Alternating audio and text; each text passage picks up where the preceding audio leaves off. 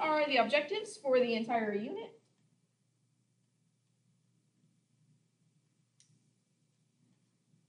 Heat versus temperature. Temperature reflects the random motions of particles in a substance. The more motion, the higher the temperature.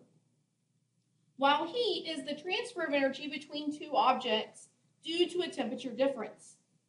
Heat will flow from a hot body to a cool body. So it always goes from higher temperature to lower temperature until they're equal. There's two ways to transfer energy: work, which is force times distance, and heat. We're only going to be concerned with heat in this unit though. Our units for heat are calories.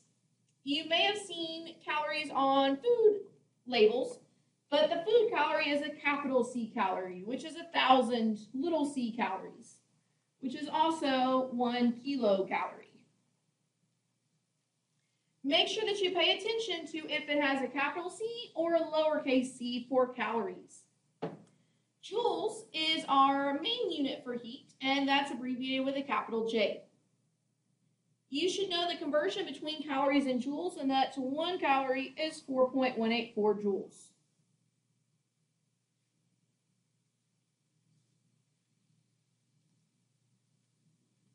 So if we wanted to convert 53.8 calories to joules, we first set up a chart like we've done all year.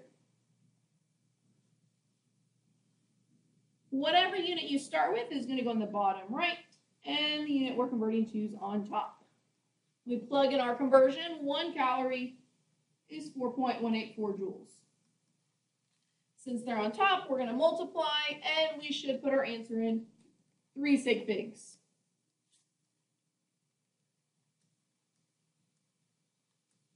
Make sure that you get 225 joules. I'm going to pause the video and try the next one on your own.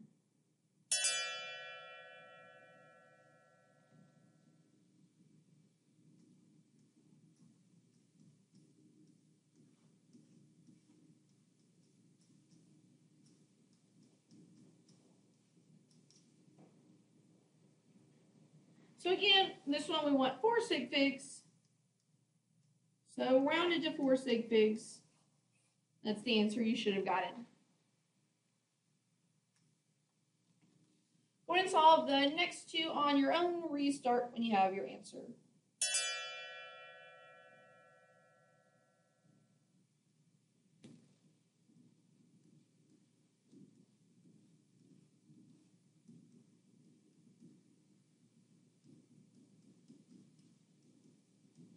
In this case, since we put joules on bottom, we're going to divide.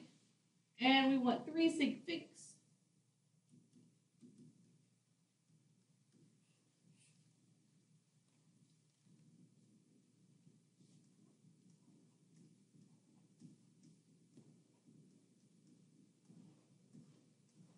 In this last problem, we want kilojoules.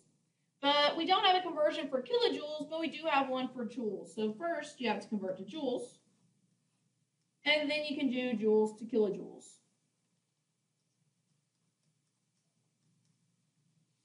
A kilo of anything is 1,000. We want 5 significant figures.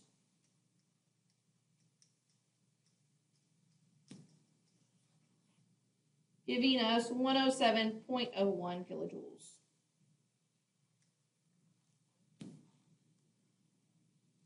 Specific heat capacity is represented by a capital CP.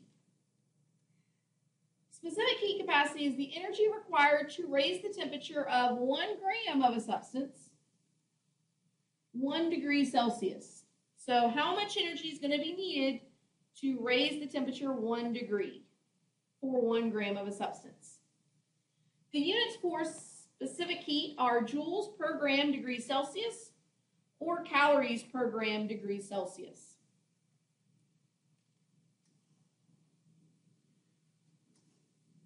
The higher the specific heat capacity, the more energy it would take to change a substance's temperature.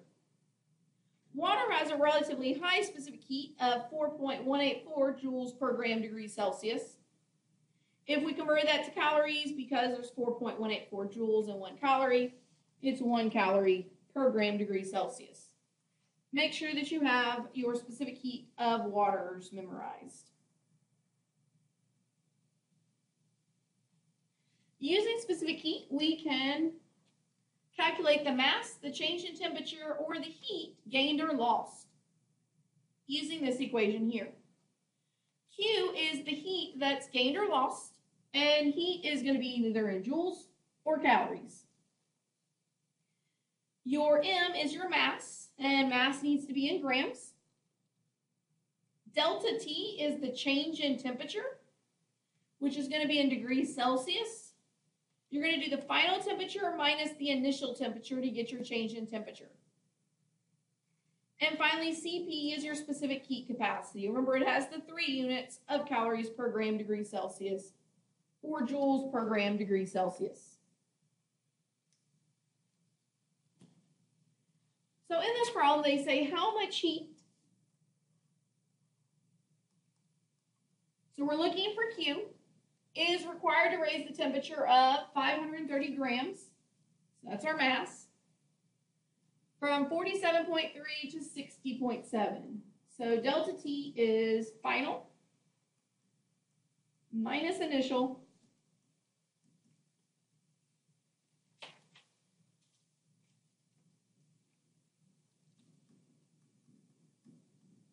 or 13.4 degrees Celsius.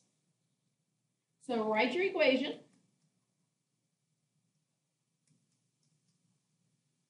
We're solving for Q, so we don't need to rearrange our equation. We can just plug everything in. So first, our mass.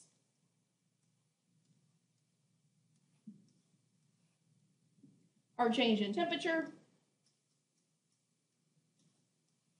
And then our CP.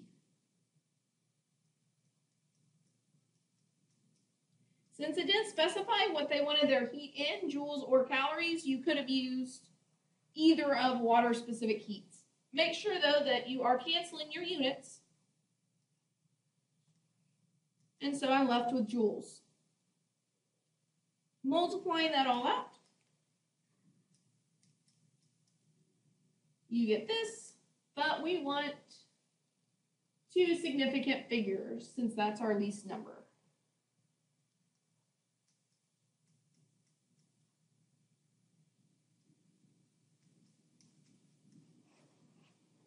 So 3.0 times 10 to the 4th.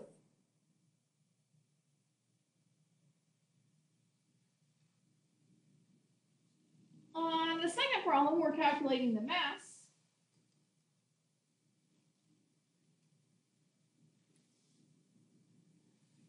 We have temperatures, so we need to calculate our change in temperature.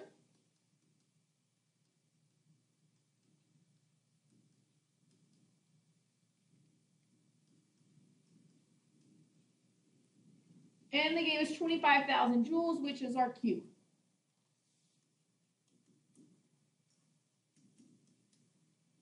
So we're looking for mass. So rearranging our equation, we have to divide by delta T CP.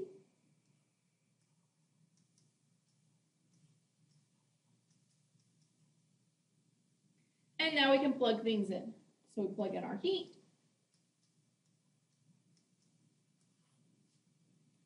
Our change in temperature, and our CP. Because it's joules, we have to use the joule one, which is 4.184 joules per gram degree Celsius. Just like we've done in other units, the number goes with joules. Cancel out our units, joules cancel out, degrees Celsius cancel out, and we're left with grams. We're going to divide and divide again. Make sure that you get this in the calculator. Looking back at our problem, we should have 2 significant figures. So this rounded to 2 significant figures.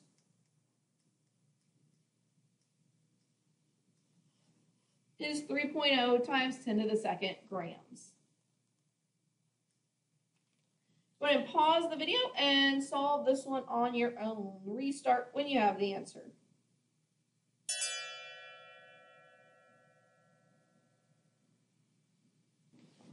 So we have mass, we have energy, and we have the CP. And we're trying to calculate the change in temperature.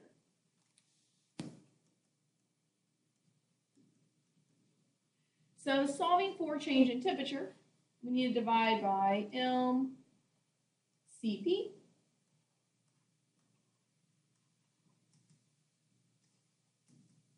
And so now we can plug in. We have our heat,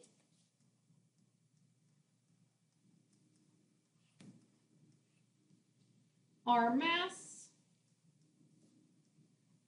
and our CP should go on bottom.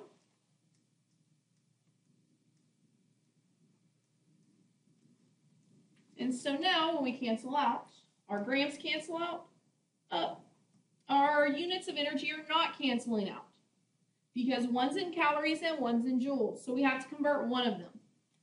So if I convert my calories to joules, 1 calorie is 4.184 joules. Now my calories cancel, my joules cancel, and I'm left with degrees Celsius, which is what I need my answer in. So make sure that you are writing your units, canceling out your units so you can catch those kind of tricks. In the calculator you get this, but looking back we should have 2 significant figures, which means this rounds to 310 degrees Celsius is our change in temperature.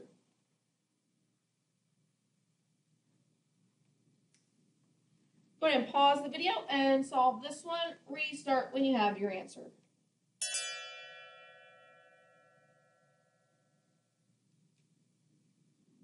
We have mass, we have energy, we have information to find our delta T.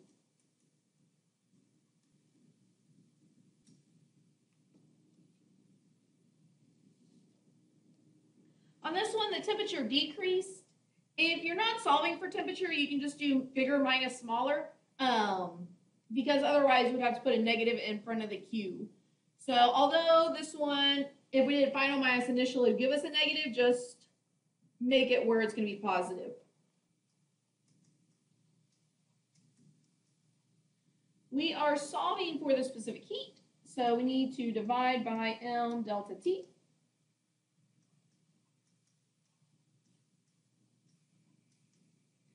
So now we can plug in. We know our Q.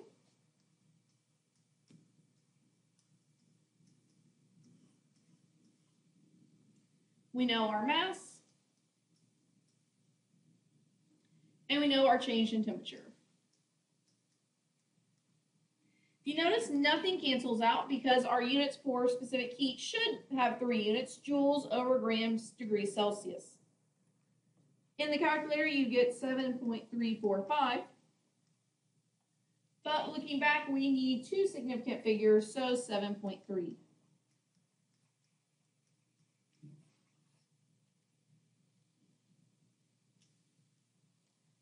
All right, last one. This one's a little bit trickier because we're looking for temperature.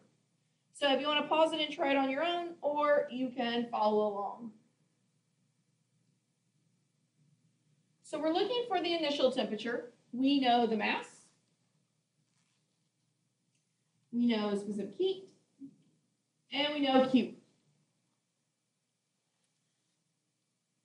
And since we're looking for initial temperature, I would recommend not rearranging this equation and leaving it as it's written. So our Q, we're going to put 83.8 calories equals, and then our mass,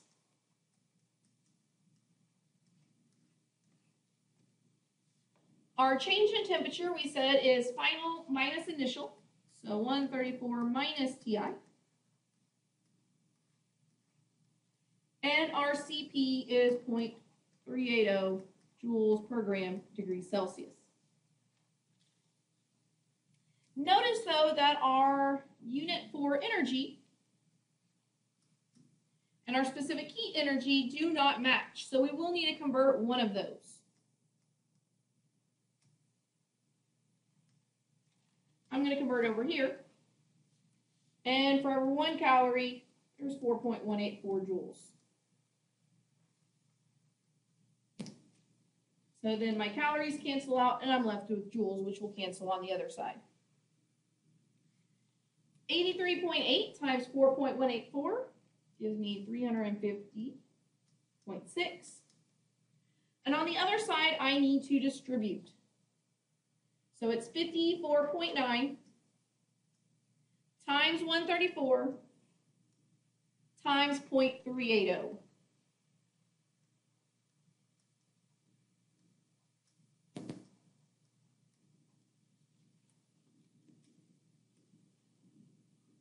And then we do the same thing, 54.9 times TI times 0.580 gives me negative 20.862 TI. Combine like terms.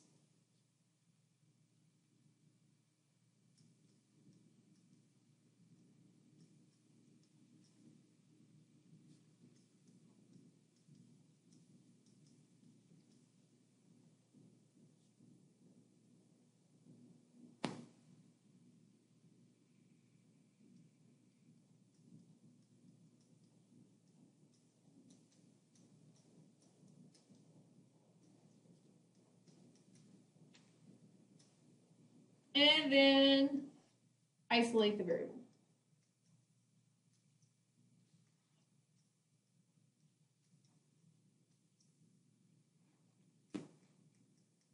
So my initial temperature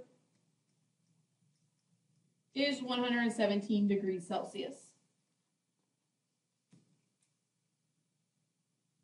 So if you're solving for initial or final temperature, you do not need to rearrange. Make sure, though, that you're distributing out like we did here.